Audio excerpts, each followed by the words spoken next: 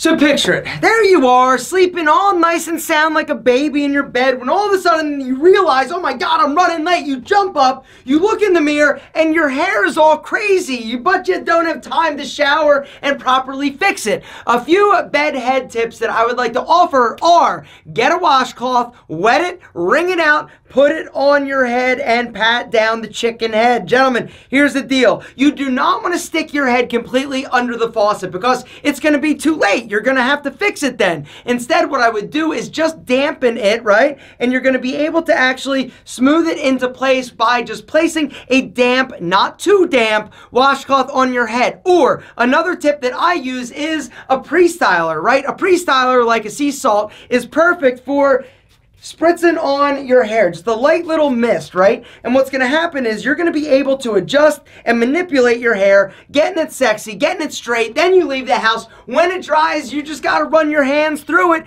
fix it up a little bit. You're going to have more volume, more life, and your hair is going to look amazing.